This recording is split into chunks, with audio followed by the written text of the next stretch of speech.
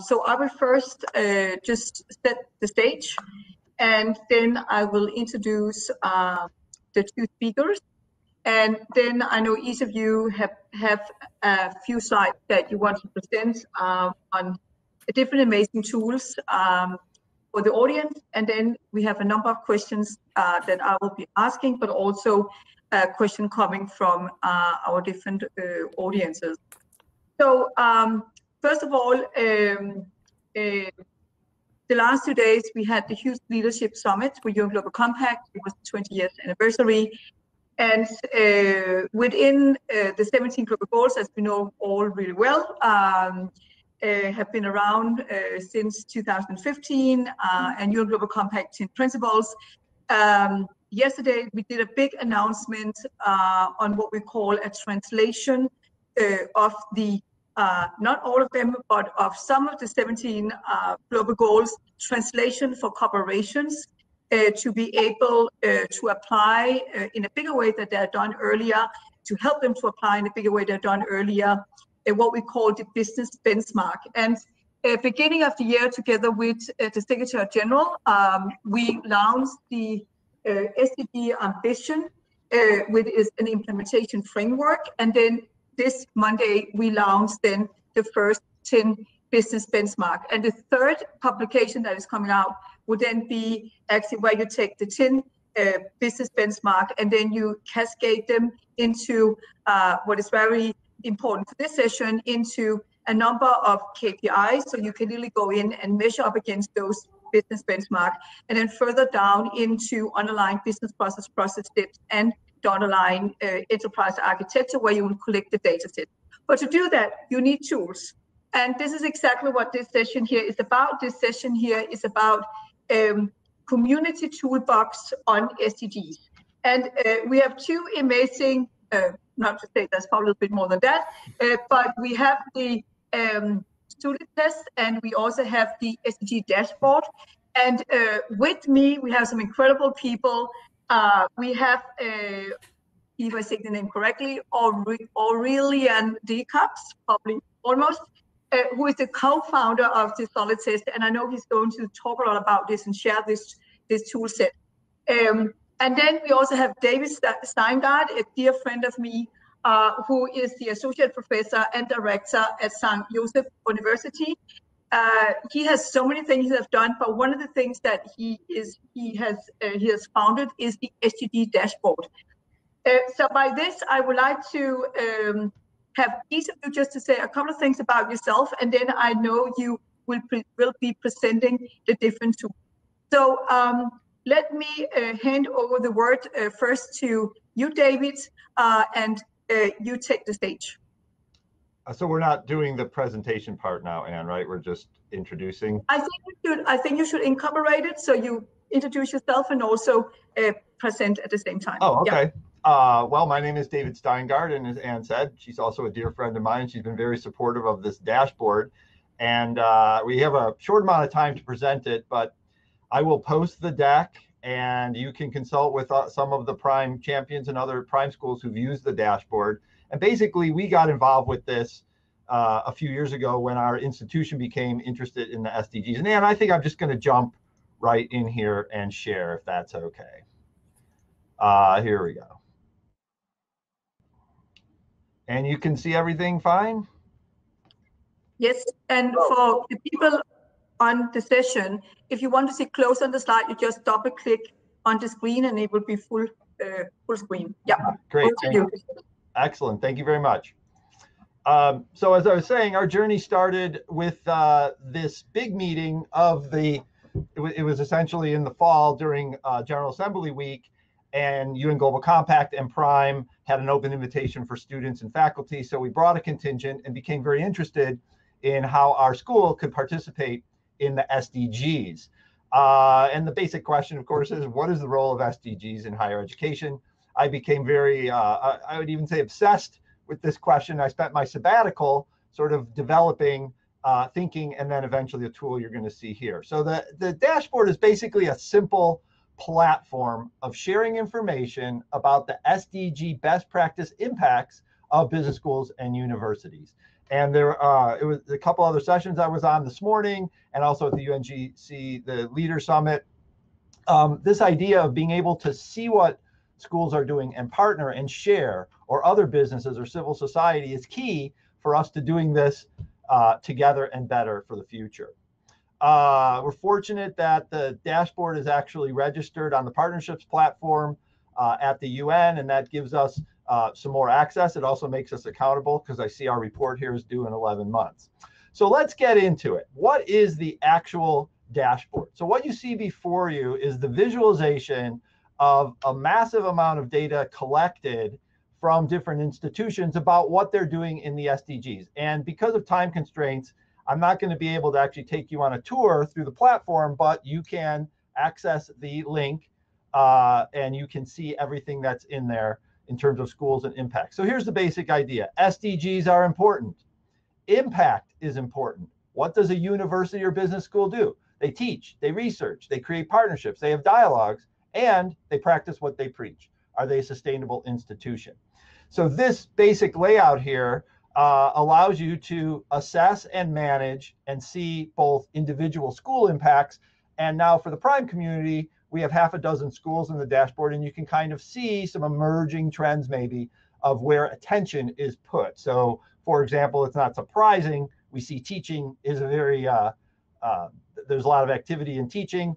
And how about life underwater? We don't see a lot there. So you can use this, and business school deans have been using this as a tool to look at their impact and strategically manage an institution. So what you see below here are these blue lines here are actual links to research papers, syllabi, the tools that you need to see what other schools are doing in SDG impact. And what I've done is I've taken a select group of those, which I will show you later. And how does that connect to prime principles? Well, here we have the prime principles are basically translated into the impact areas.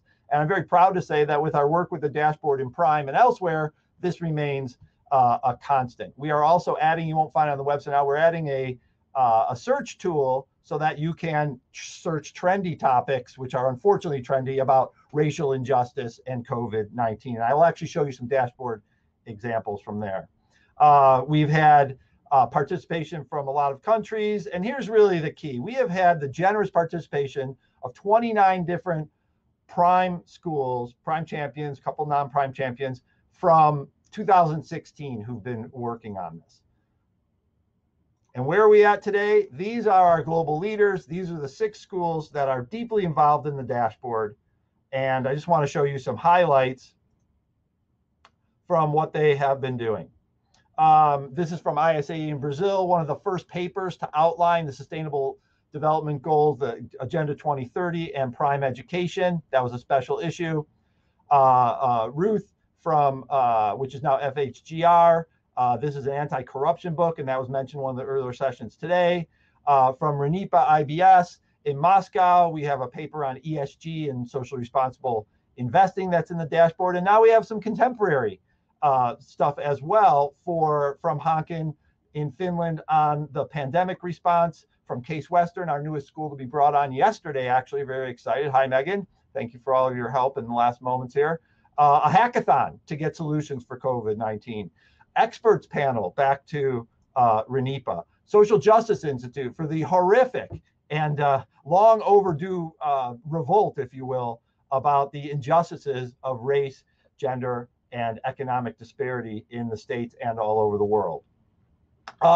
If you want a syllabus from another school, Glasgow, Kalamazoo, you can actually go on the dashboard, find the syllables, and start teaching a course. They give you books, they give you some guidance on exams. It's all right there. And we also have the ability to integrate the SDG dashboard data into SIPs. And the SIP and the SDG dashboard work well together. So this is the first pioneer. My dear colleagues, Jörg and Livia in FHGR in Switzerland, that's going really well. You can find reference to the SDG dashboard in their last SIP. We also use some Qualtrics to collect data, which has been great, and that's SAP Anne's company, and she's been very supportive there. Last thing I want to leave you with, there's a concurrent session now on the newly released Blueprint for SDG Integration in Business Schools, which is basically the manual, and Anne, you referred to it on the corporate side, the work you're doing with Deloitte and UNGC. This is the guide that will help the prime schools to integrate SDG practices into their institutions. The SDG dashboard can be a vehicle to record and report both individually and in the aggregate the impacts of prime in the SDGs. All right. I know that was fast, but if people have follow-up questions, of course, we'll have time to do that. Thank you.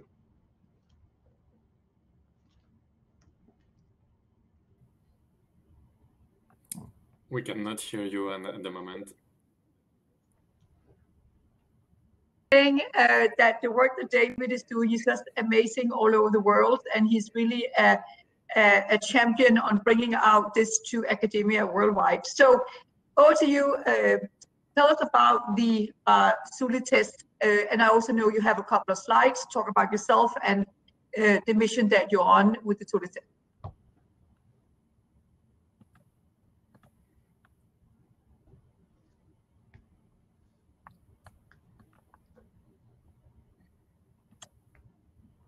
I think it's coming up shortly here. Yeah, it should be coming up.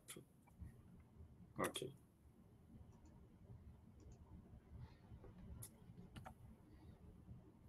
Can you see the slide now? Yes, thank you. Okay. Thank you very much for letting me briefly present what we are doing at SULITEST.org, which is an NGO developing online tool to raise and to map sustainability literacy. Our story starts at Rio+20 with the launch of the UN Higher Education Sustainability Initiative. In a few words, this initiative gathers several UN agencies, such as PRIME and UNESCO or UNDESA, with academic network, professional network, and more than 300 higher education institutions, with the core mission to accelerate sustainable development in higher education. SULITEST is a tangible implementation of ESI, and it started with this simple idea: how do we make sure that current and future decision makers have a sufficient level of awareness on the global challenges to take informed and effective decisions? Not just students who will take the specialized courses or the specialized masters in terms of sustainability, but everyone should have basic sustainability literacy in order just to be aware of the challenges and to make informed and effective decisions. Whatever your study, your university, a lot of us have taken some standardized tests like TOEFL or GMAT to make sure that we are not perfect English speaker, but we can use English in our professional context. The first core idea of SULITEST was to create a kind of equivalent, but for sustainability, with our main tool, which is a sustainability literacy test. How does it work? We developed these tools together with other tools since the inception of SULITEST on an online platform, SULITEST.org, where you can register whether you are a university, a corporation, an NGO, an institution, or another organization. You can register on the platform to use this online tool and raise awareness on sustainability and collect indicators to monitor progress on sustainability literacy. So our main tool is this test, this sustainability literacy test, which is an online multiple choice question gathering several modules. We have what we call the core module to tackle international challenges with international questions available in 10 languages. And as SULITEST is moving forward, we have developed other modules. We have today country-specific modules and also SDG-specific modules. And once we move forward, we have developed more tools than this sustainability literacy test, with the possibility to customize your own module for your university or for your organization. For example, at Kedge Business School, where I am a professor, some faculty members have developed their own SULITEST module to add to the existing module available on the platform. We have also a tool for gamification with an interactive quiz to play per team on a specific version of the test, which is quite fun and interactive with a different audience. So we have developed the tools that are available on this platform. Where are we today? A little bit more than 150,000 people have taken the test so far in something like 45 different countries. We have 17 country-specific modules which have been developed by SULITEST regional committees. The regional and national expert committees are in charge of disseminating the tool in their own country and also developing their own country-specific questions.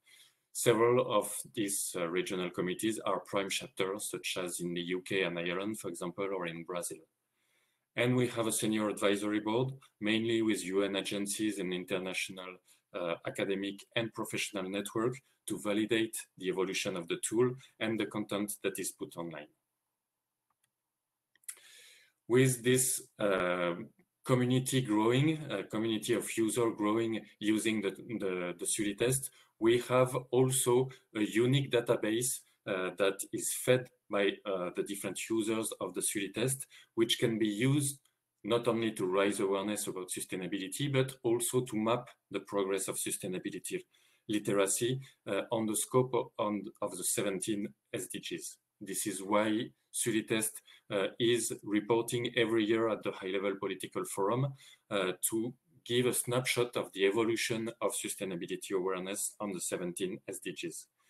This mapping is available online. It's presented every year, and of course you can access easily these documents.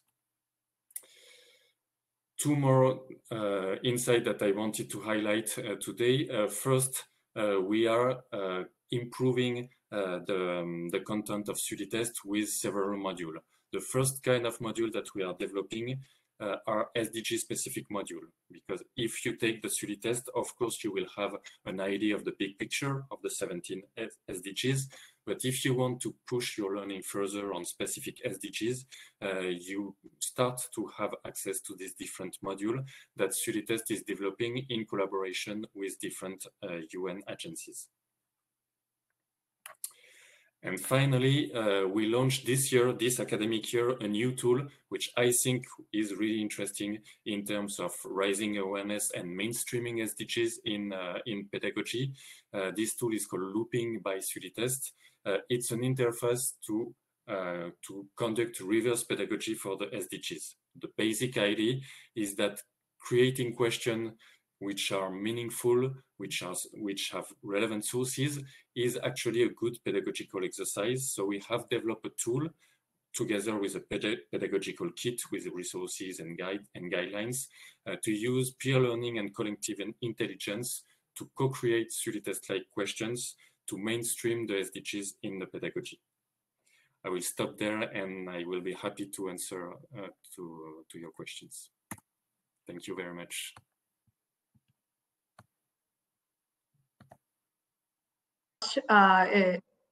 Aurélien, thank you so much.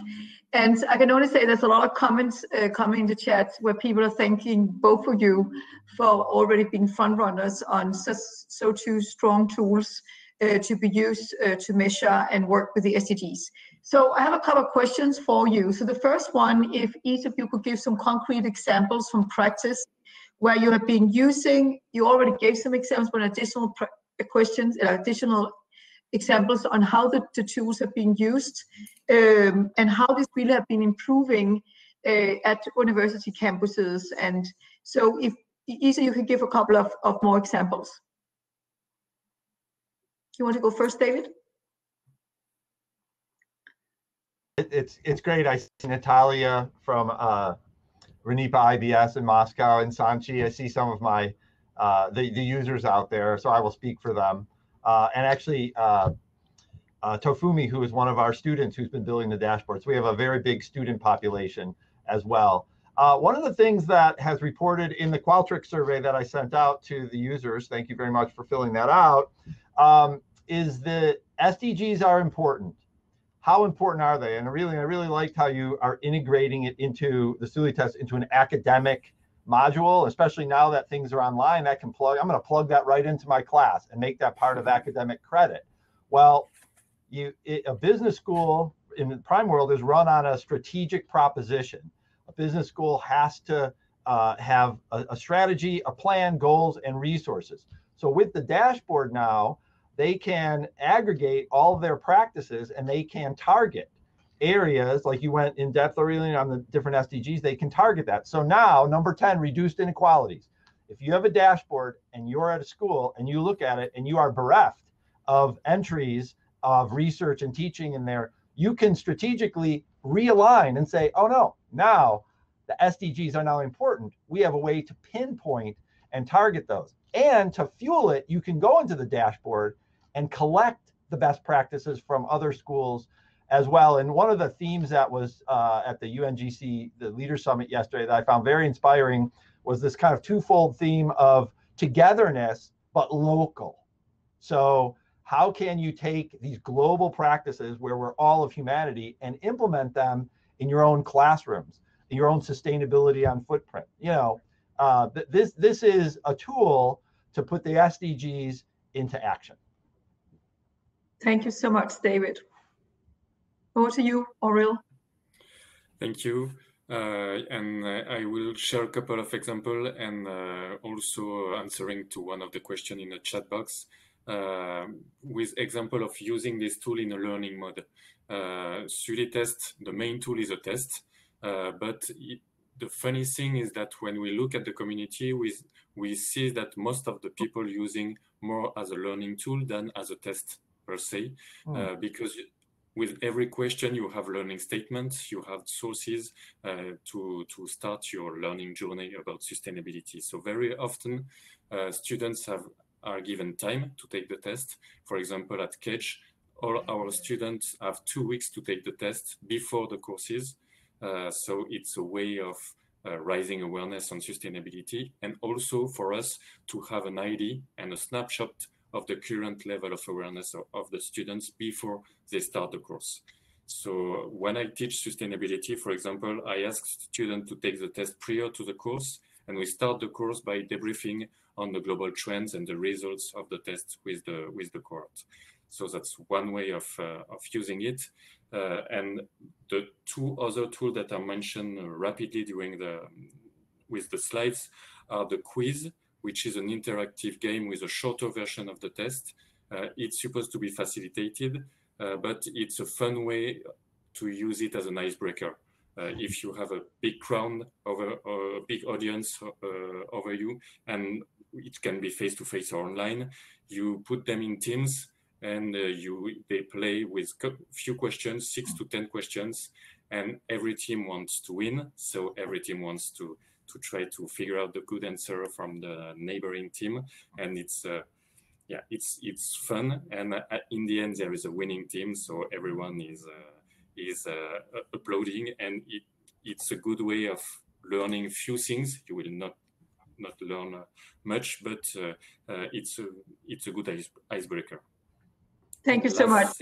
Yeah, please. Just very quickly, the looping tool, which is a reverse pedagogy tool, is quite interesting because you have to collaborate to co-create question, and you realize whether you have a faculty or a student that creating a meaningful question is challenging, and doing that together is a good way of engaging a discussion in terms of sustainability.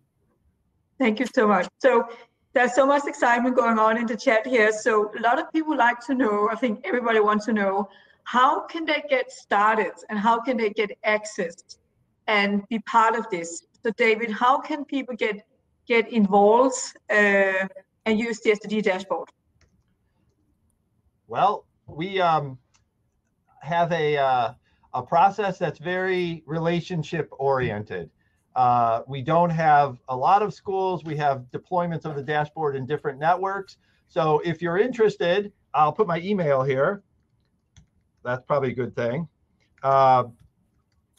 And you can email me and we'll start the conversation that way. And one of the things that I found valuable, and I see Natalia and Sanchi, we've developed these relationships with schools, and you learn a lot by being in connection around the dashboard. Like there is at FHGR in Switzerland, they are world experts on anti-corruption, and anti-corruption is one of the 4 pillars of UNGC, right?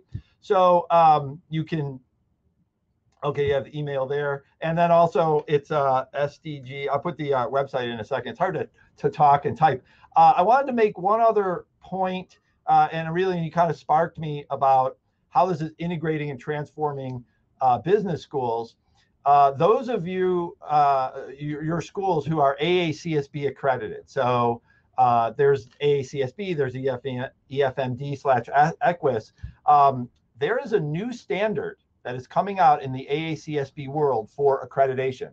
They've condensed them from 13 standards to 9. And number 9, last but not least, is called social impact.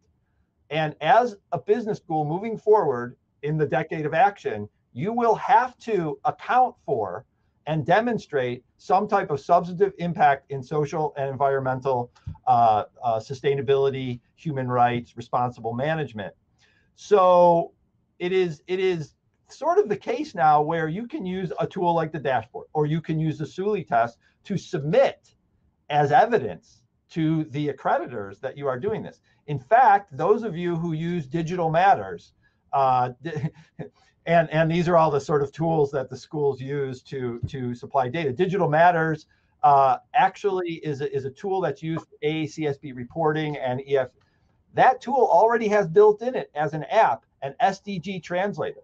So if you're a business school that uses Digital Matters, you can push a button and get all of your faculty teaching and research translated into SDGs and submit that for reporting. So I think you measure what you can manage what you measure. And as we become more serious about documenting test scores and pre and post on SULITEST and dashboards and all the other great initiatives, we will see that shift sort of continue to move. Thank you so much, David. I know we are a little bit over time, so if you would give the last comments, Aurélien. Yeah, just to address a few points and a few questions in the chat. So yeah, the SULITEST and all the tools that I described are available online for free. The only thing that comes with fees, because we're an NGO with a small team and we have to survive mainly, is the customization. So if you want to customize your own module, you have an annual membership, but the rest is, whether it is a quiz, the test, or the looping, are free.